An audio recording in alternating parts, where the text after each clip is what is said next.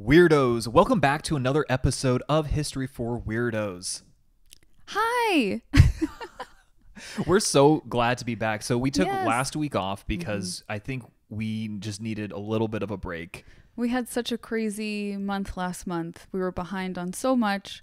So thank you all for being patient with us taking last week off. Yeah, we really appreciate it. And welcome to May, guys. Welcome to May. Happy May. And speaking of breaks, we just want to get it out there. Like, first and foremost, we're taking the month of June off. Yep. So I know. It's disappointing, but this is the first extended break that we'll have had since, I think, July of 2022. So we needed a little bit of a break. Yeah, it's self-care. So we'll just be lounging around, not podcasting for June. Yes. But then we will be back in July, and July is going to be a themed month of episodes because you all shared on Instagram that you like themed months. Yes. And we're going to have our patrons and our Patreon pick the theme for July. Yeah. So stay tuned for that, guys. And some pretty big things happening, I think, in June as well while we're gearing up for our return in July. And we'll share all of that with you as soon as we can. Yes, exactly. We'll just keep you waiting and wanting more. Yeah. And then you had a TV show recommendation for the weirdos, right? I did, yes. So I wanted to bring to your attention Fallout. Yes. You know, it's not really history themed. It takes place in an alternative universe in the future, so not history at all, but really liked it. I never really played too many of the video games, actually, funny enough.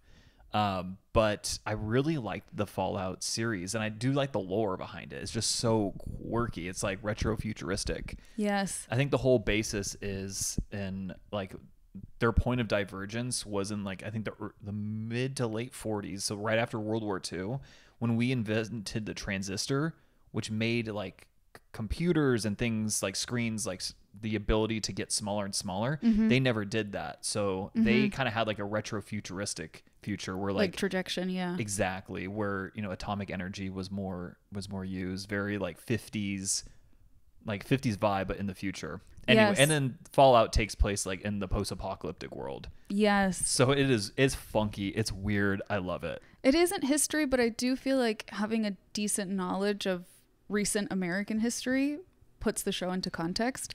Absolutely. And I wasn't going to watch it with Andrew because it just didn't seem fun, to be honest. I was like, oh, the apocalypse, too real. Too much. But it was really good. It was. It can be kind of gruesome. So fair warning if you don't like gruesome stuff, but otherwise it's funny, it's fun, it's smart. Yeah, and what's weird is there's a lot of I think parallels between our universe and theirs, like kind of like corporatism gaining more and more power and how that like detriments just kind of like everyday citizens. That's something that was really present with them. Yeah, very interesting commentary. So we Yeah. recommend Fallout. Exactly. Check it out. Let us know if you like it as much as we did. Yes. And one more announcement. I'll let you do it. I'll let Okay. you do it. Ready? We got a puppy. We got a puppy, guys, and I love him so much. He's my baby boy. We got a puppy 3 months ago now. Yes. And his name is... Pericles. Why is his name Pericles? Because he wouldn't shut the hell up when we first got him. And Pericles was this amazing Greek orator from the city of Athens and was kind of their leader at the beginning part of the Peloponnesian War. So we wanted to name him after like a great historical person who believed in democracy. Yeah. So that's our puppy's name, That's our Pericles. Yeah, I'd say it's original. Most people do not like the name Pericles, so he goes by Perry for short. Yeah. You can definitely call him Perry, P-E-R-I. Exactly. We know there's a Perry listener as well, but Yes. she is P-E-R-R-Y.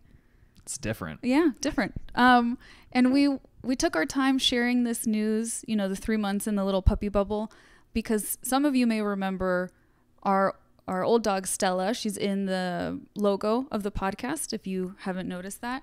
She hasn't been with us now for like a year and a half. Yeah. And it was a really, really hard loss for us. So we just didn't want to talk about it, to be honest. Yeah. We wanted to give ourselves time and grieve and be sad. And now that we are, in a better place, I guess, and we have this exciting news we wanted to share with you all. Yeah. So that's our little family update for you weirdos. Yes. We'll be posting so many pictures of Perry now. Yeah, we've been really tight-lipped about it for a very long time, but you will see a lot more Pericles in months to come. Perry videos, Perry pictures, Perry merch maybe. Yeah, and for that's a really good idea, actually. That's like on the fly, wasn't it? Yeah. So also for our Patreon members, you'll see a lot of Perry as well. Oh, yeah. So whether you want to or not, you're getting a lot of puppy content. We've been building it up. Yes, and we're taking him to the beach for the first time in very shortly, and I'm so excited about that. Yeah. I feel like such a dad. We do. This is our first time having a puppy. We had Stella as an adult dog. So this is our first time having a puppy, and it definitely makes us feel like mom and dad. Yeah, it does. Okay, so that was a lot for you weirdos. Thank you for bearing with us, but I hope you guys enjoyed kind of our ramblings and the news about the show and the news about our family. Yeah. Kind of a lot, actually. A lot of stuff to update them on. Yeah. So, Steph, I think let's keep them waiting no more. Yes. And let's get into the episode. What do you have for us this week? Today we're going to discuss the mystery of the Mary Celeste. Oh, snap. Okay, let's hear it. So on December 5th, 1872, a British brig called De Gratia was traveling about 400 miles east of the Azores. By the way, a brig is a ship. Yes. I did know that. Did you? You know, I think I did. And for those who may not know, the Azores are an archipelago in the mid-Atlantic, and that's actually an autonomous region of Portugal. Oh, interesting. So suddenly, the crew spots another ship in the distance, but it looks adrift. So not anchored, but kind of aimlessly floating. The captain of the De Gratia, Captain David Morehouse, is taken aback because he recognizes the ship. Oh, interesting. Okay. It's the Mary Celeste, which had left New York 8 days before him and his crew. Oh, wow. So they caught up to a ship that had an 8-day head start, basically. Yes. Oh, that's not good. And I'll bring it up again later, but the Mary Celeste, the type of ship that it is faster than the De Gratia on top of that. Oh, no, that's really bad. So it should have already arrived at its destination of Genoa, Italy. Not good. That's not good at all. Captain Morehouse sends some of his men over to go check things out. And what they find is one of history's greatest mysteries. The entire crew of the Mary Celeste had vanished. Okay.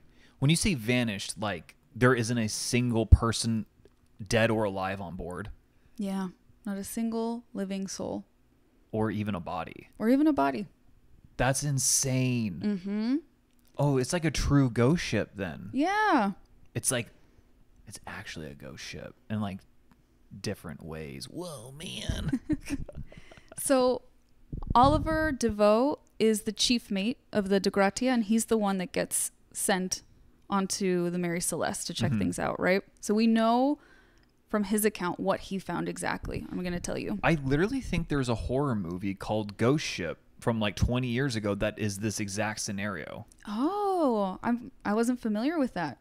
Yeah, Carl Urban. I vaguely remember this. He's one of the actors. I vaguely remember this from like childhood, and I just remember being scared from the commercials because it looked scary. Did you ever see it? I'm sure I did not. And now I'm sure if I saw it, I'd probably be like, wow, this is corny. Probably. I don't know. Maybe. I mean, some of those movies are genuinely pretty scary. Mm-hmm. So I'm going to tell you what he found on the boat. The first thing he noticed when he gets on the ship is that the sails are tattered and they're out of order. Oh. And then he notices that a portion of the port side railing is missing. Port is left. Mm-hmm. Nice. He then checks the ship's pumps, and they're perfectly fine. Okay. But there was about 3 to 4 feet of water in the hold of the ship. Wow. Okay. And there's probably should be none. There should be none. Mm-hmm.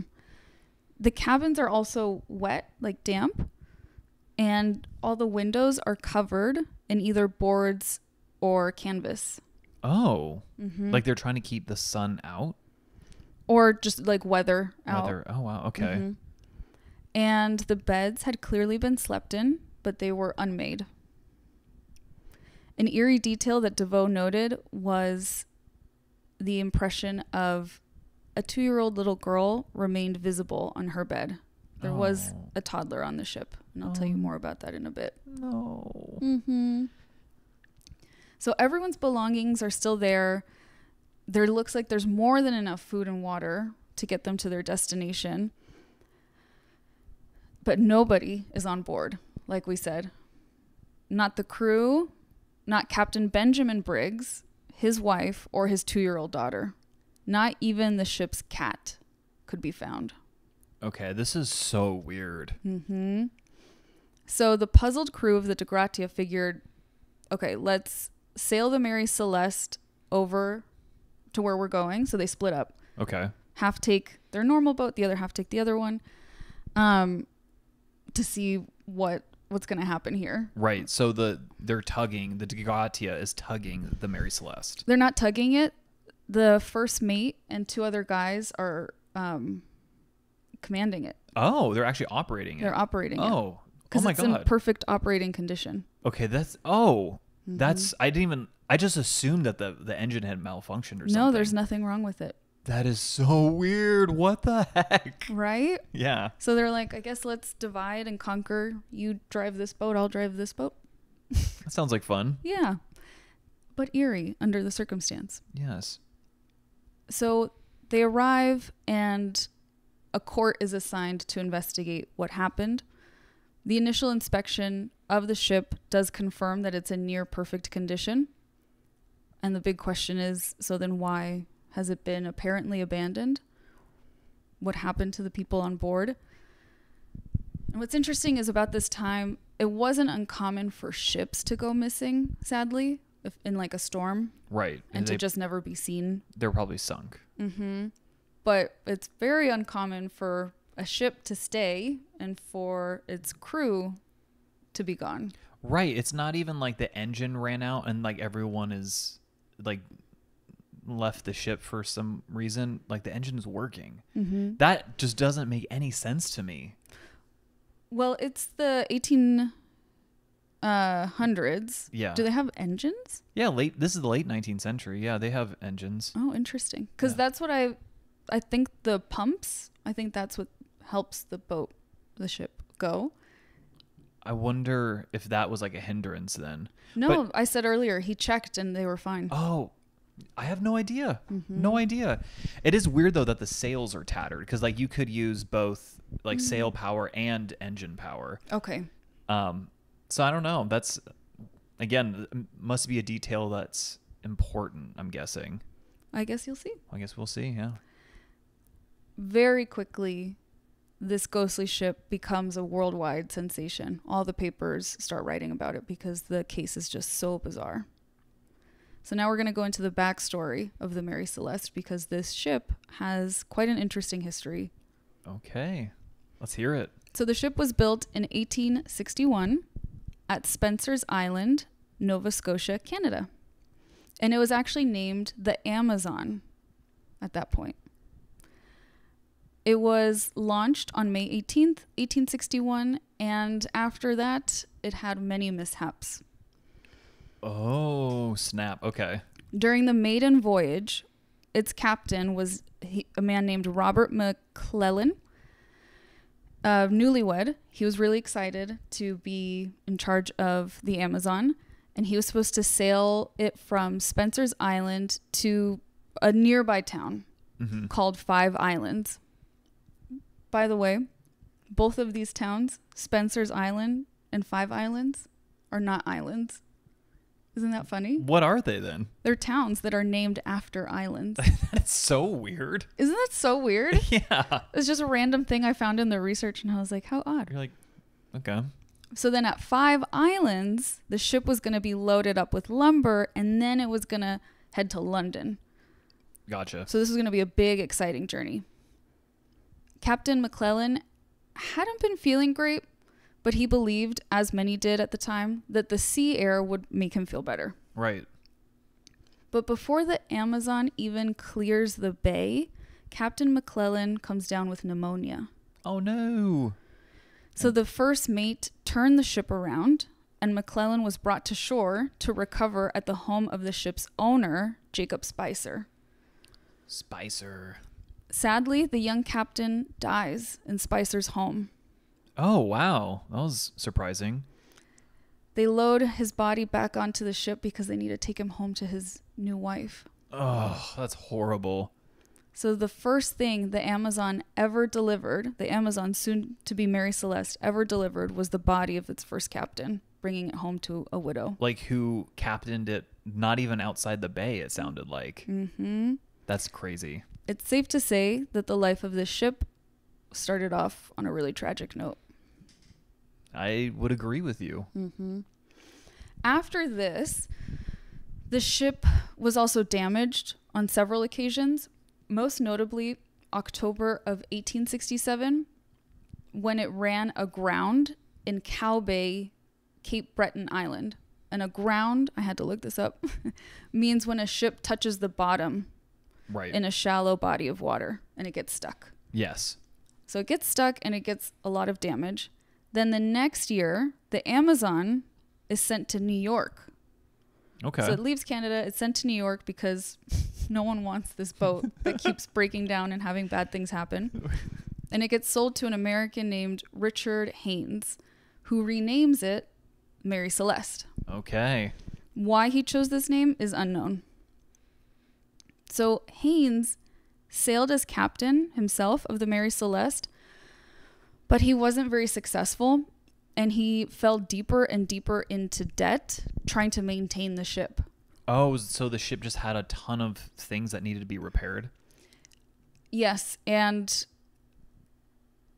yes. Yes, and yeah, fair enough. Like, he's not making money is what I Right. was thinking of. He's not Okay. getting his return on investment. Gotcha. So his trips aren't profitable. Yes, that's the word that I couldn't think of. No worries.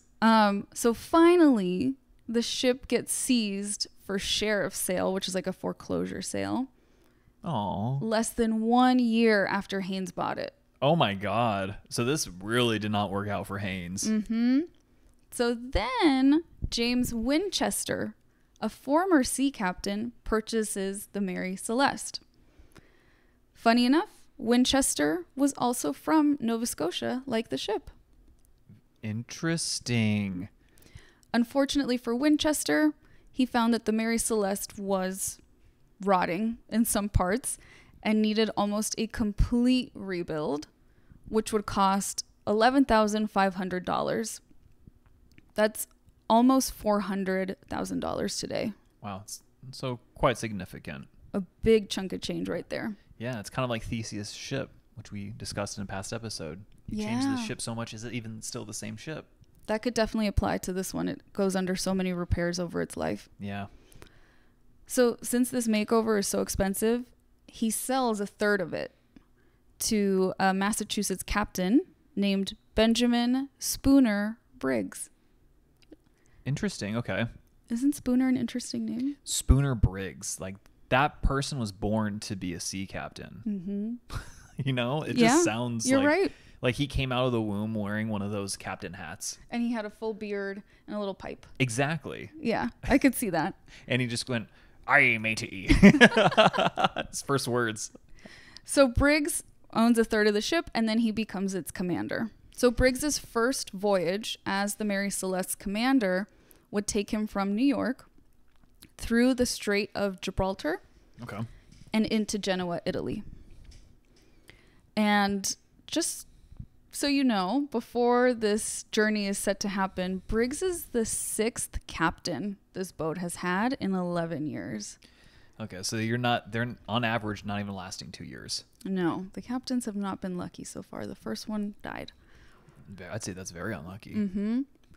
So the Mary Celeste begins its fateful voyage on November 7th, 1872, sailing with 7 crewmen, at Captain Benjamin Briggs, his wife, Sarah Elizabeth Briggs, and the couple's 2-year-old daughter, Sophia. Oh, no. And I want just a note here. The Briggs family, they have another child they have a son named Arthur, and he's 8, but he's not on this trip with them because he has school. So he stays with his grandparents. Wow, lucky for him. Lastly, the ship carried more than 1,700 barrels of alcohol. Oh, wow, that's a lot of booze. Destined for Genoa, Italy. The barrels are laid on their sides. This is going to be important later. With pieces of wood wedged in between them so they don't roll around too much. Right. Alcohol can be dangerous cargo to transport because if it's not properly stored and vented, fumes can build up and there could be an explosion. Right. So the ship's first mate was a man from Maine named Albert Richardson, and the second mate was Andrew Gilling from New York. Oh, another Andrew. Another Andrew. Maybe it's you in a past life. Oh boy. Hopefully not. Hopefully not. So most of the sailors on the voyage are actually Prussian, and they have tons of experience. And then lastly, there was a cat on the ship. Son of a nutcracker. Which is pretty common for ships because they keep mice away. Right. And we even did an episode or half an episode on a kitty. Unsinkable Sam. Exactly. Mm-hmm. So the 280-ton brig will battle heavy weather for 2 weeks before it reaches the Azores. The ship's last log entry is recorded at 5 a.m. on November 24th. Okay. And do you know when they were found again? This is 10 days prior to the discovery of the ship. Oh, wow. Okay. But the ship also had like a chalkboard where they would take notes. Oh, yeah. And then they'd be like, oh, this was important. We'll put it in the logbook. The chalkboard still had the writing on it from November 25th. Oh, so much later. Day. No, just the next day. Just the next day. Right. So 9 days prior. So now we're going to get back to the investigation. So the inquiry took 3 months. 3 months of people basically just looking at the ship up and down and trying to come up with theories. Right. There was no conclusive answer as to why the crew had disappeared or why they might have abandoned the ship. All they had were theories. Okay, so this is time for theories, isn't it? Okay, lay it on me. Let's go. I'm interested. So one theory, which gained a lot of momentum, and it was even covered in the New York Times, suggested piracy. I guess that's the most logical, or like the easiest explanation. Yeah, should say, not the most logical, the easiest. Yeah, that the crew and the family and the cat were kidnapped by pirates. But this theory has holes in it. Piracy was uncommon in that region because of the British naval presence, actually. Yes. And makes sense. There's no signs of a struggle on the ship. You would think maybe they would fight back a little bit, or they'd be dragging people off. You'd see something, right? Mm-hmm. And then lastly, and I think this is really important for this theory, pirates typically don't leave valuable cargo behind. Oh, that's also true. And they left all the alcohol behind. Right. That would have been worth a lot of money. Mm-hmm. So all the alcohol was left behind. Yes. Okay. As well as the people's possessions, like their stuff was still there. Oh, that's so strange. Yeah, definitely not pirates. It can't be. Right? Yeah, that would make no sense. They would have ransacked the place and absolutely searching taken for gold. Valuables. Yeah, gold, like jewelry, diamonds, all that stuff. I think they would have just taken the Mary Celeste. Probably. Yeah. Yeah, because it was in good working order. Like, why not? Mm-hmm. And like, there wasn't GPS at this time, so you can't like find that ship. That's true. Another popular theory of the investigation is, what do you think? Aliens. That's a modern theory. I don't go into it, but lots of people do speculate maybe they were abducted by aliens. I mean, yeah. And that okay, those weird disappearances are aliens, yeah. You know? So more realistic than aliens. Mm-hmm. Let's see here. Like mass paranoia. That's an interesting one. That's a really interesting one. I didn't come across that. Basically, most of the theories have a theme around violence and murder. I see. But you said there's no signs of a struggle. Yes. To me, that's really weird. I agree. A lot of these theories, right, like murder or pirates or like anything like that, seems like there should be a struggle. Mm-hmm. Some speculated that Winchester, the guy who owns the majority of the ship, that he had hired the crew to kill Briggs and his family so he could claim the insurance money on his like business partner. But again, there's no signs of a struggle on the ship, no evidence of foul play. And then a similar theory points fingers at the De Gratia crew, the folks that found the ship. Okay. The question is, did they sail to the Azores and wait for the Mary Celeste to come, and then they captured the ship, murdered those on board, and brought the ship back for the salvage money, which was a lot. It was worth a lot. Well, I see that, but wasn't the Mary Celeste A, like faster, and B, like they had an 8-day head start? Yes, you're absolutely correct. So that doesn't sound likely. Mm-hmm. It's very unlikely they could have ambushed them. And then lastly, in the violence theme, some wondered if the Briggs family were actually in on the scheme. So they weren't murdered. They just wanted to make it look like they had been taken. But they went along with it with the De Gratia crew. That they were like, okay, you guys bring it in, get the salvage money, we'll go off, and then we'll split the funds. But they never show up. Right. Again, and they left their 8-year-old son at home with his grandparents. Yeah, like that doesn't sound likely. It sounds very unlikely. Would they abandon him? Probably not. So despite extensive searches in ports all over the world, like people all over the world are looking for these folks, the crew members are never found. No sign of them. Like no one on board. No one. Not a single person. That is so bizarre. Mm-hmm.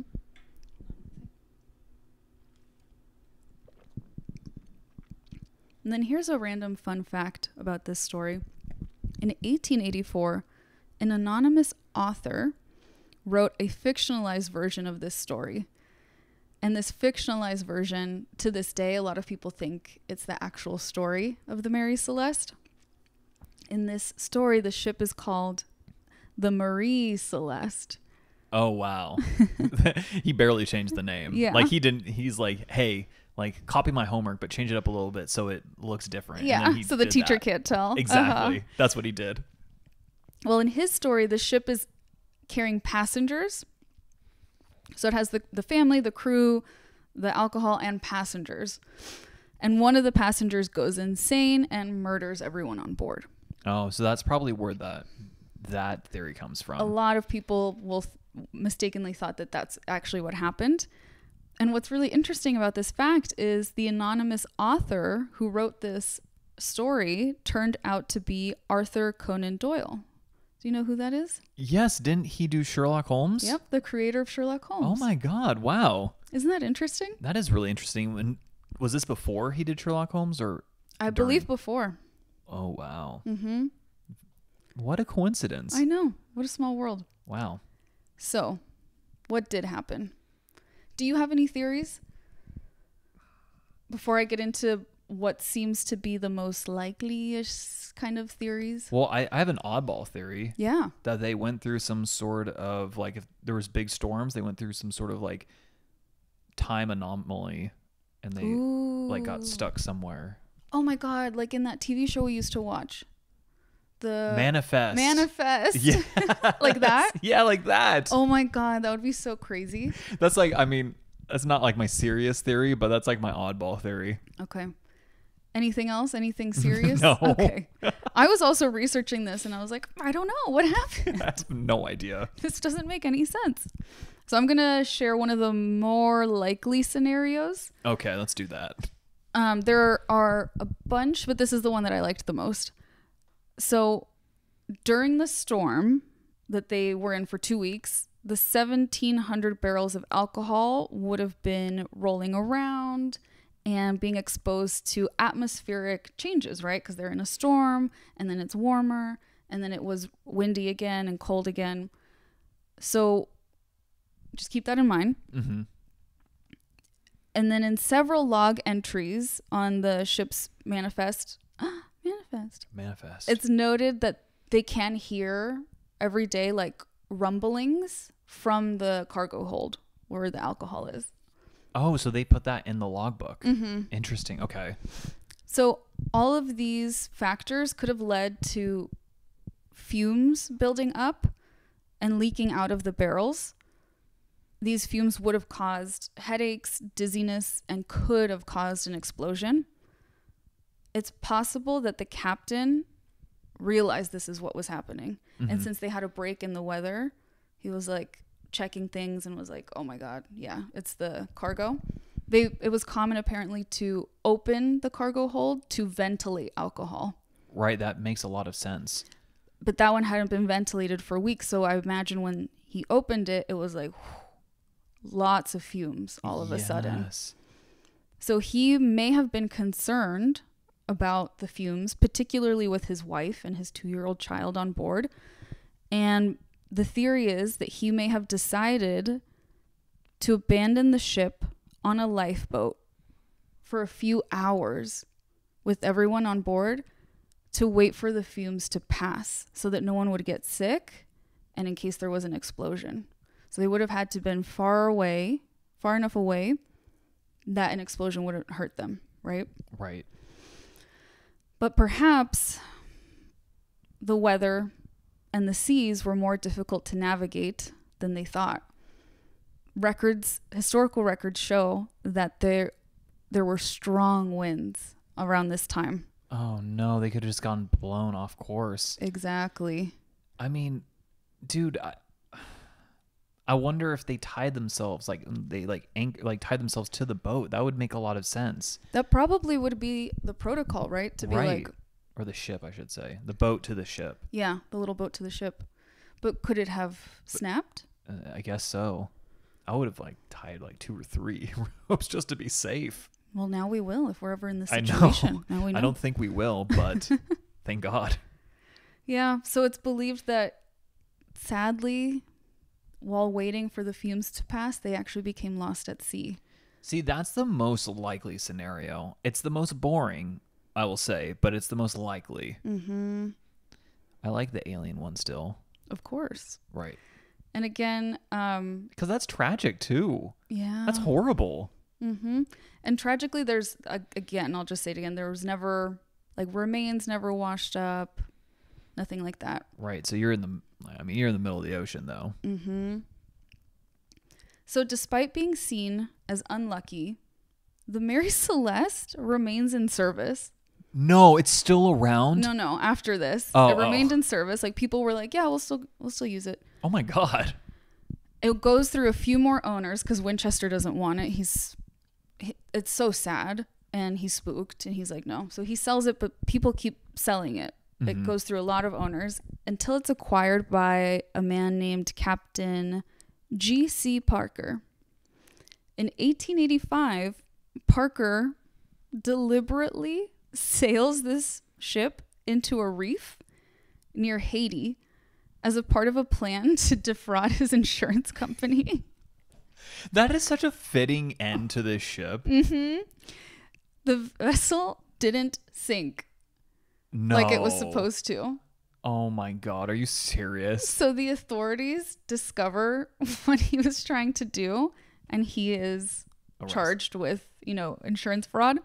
And they left the Mary Celeste there on the reef because it was damaged, and they're like, whatever. So it became a part of the reef, essentially, and deteriorated. And its remains are still there? I would think so. I don't know if you could tell or if you could see it, but yes. It's been claimed by the reef. Mm-hmm. Wow, that is so on brand. Isn't that wild? From the beginning, this ship had literally the young newlywed captain die.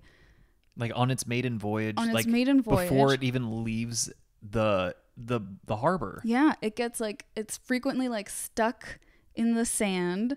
It goes through insurance fraud.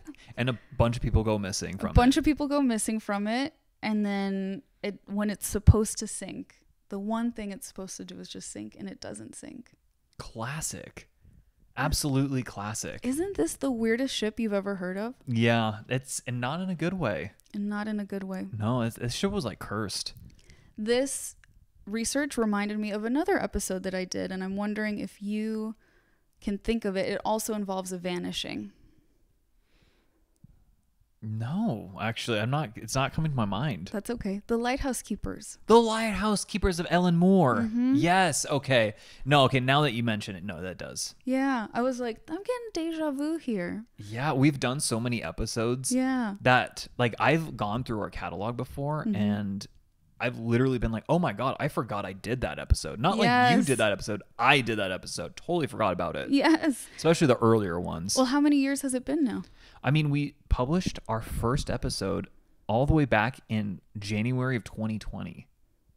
Oh my God. Before Little did we everything. know. Yes, we had no idea. Talk about weird history. Yeah. Right? I know. We could almost go through our like COVID episodes and be like, oh yeah. I'm not ready to relive it yet. Yeah, I'm not I don't ready. think so either. It's like 2024 and it feels like we're still in 2020. Yeah. Well, weirdos, as unsatisfying as this ending is, whatever happened on the Mary Celeste remains a tragic mystery. I really like your theory, though. I think that sounds like the most plausible, like thing that could have happened. Yes, it's not my theory because I don't know enough about ships, but it's the theory that I resonated with the most. I was like, oh, this makes sense. Oftentimes, like it's just the most logical explanation is the true explanation. And you know what? The theory of them intentionally disembarking and getting on the boat also would explain the fact that a part of the port railing was missing. They would have taken it off to get down. You know, speaking of like details, one of the things that doesn't really quite make sense to me is why did they cover all the windows then? The storm. The storm. You're right. Never mind. The storm would have done that. 2 weeks. 2 weeks in a storm on a ship. Oh, sounds so awful. That sounds terrible. Yeah. Oof. And perhaps that could have tattered the sails a bit. I don't know why the sails would be that shredded and in the wrong order, though. Why would they have put them on in the wrong order? It could have been even like one of them had malfunctioned, even just as a coincidence. And they couldn't use that sail, or it was defective or damaged, something, right? And so they had to use another one. It's so sad. And you know what's kind of even more sad? What? I think it's sweet that they took the cat with them if they were trying to avoid the fumes. Yeah. That they didn't want the cat to get exposed either. But they should have just left the cat there. Little did they know, right? I know. I just also like, why didn't they just have everyone stand on deck or something? Unless because of the explosion, like if the fear of an explosion. Duh. Yeah. Not a good time. Not a good time. Wow. No. Thank you so much for the story. This was kind of a bummer, but it was it was really interesting. I'm sorry, it is a bummer, but it is one of those head scratchers. Yeah, but I really like usually when we have one of these, we give our opinions of like what we think it could have happened. But I think I almost feel like your theory is, I don't know if it's like, we can't ever know 100% if that's the truth, but it sounds like the closest thing to the truth. Oh yeah, I think so too. But I think that's why people keep coming to this story and stories like this, or like the Lighthouse Keepers, because of the fact that we will never know. I think that's what drives us crazy as humans, right? Drives me bonkers. That we would never know with 100% certainty. That pisses me off. I'm not going to lie. I know. And let me share my sources for this week. I watched a video on YouTube, really good. It's very long. It's like almost a movie, by a creator called The Part-Time Explorer. Oh, wow. He does a really good job. He goes into like the history of the island in Nova Scotia and the history of like every person in this story. Like he does deep dives. It's a deep dive if you're interested in that. The video is called Ghost Ship Mary Celeste, the 150-year mystery. I also reference the Smithsonian Magazine, Encyclopedia Britannica, Mental Floss, and Wikipedia. Of course, Wikipedia. Of course. What would be like our world without Wikipedia? I don't even want to know. I could never live in such a world. It's basically Fallout. Yeah, that's basically Fallout. Well, weirdos, thank you so much for joining us for another episode this week. Guys, you know what to do. If you haven't already, go to Instagram, follow us. Yeah. And also follow us on whichever streaming service that you use to listen to this episode, whether that be Spotify or Apple Podcasts or whatever else. Give us a follow if you want. You could like rate. Yeah, like give us those 5 stars on stars. that will really help us grow and help spread the pod to other people to enjoy. Other weirdos. We need more weirdos. Yeah, I just want to convert everyone to weirdos. Exactly. You know, no more norm core. It's only weirdo core from now on. Well, okay, weirdos. Until next time. Until next time, weirdos. Adios.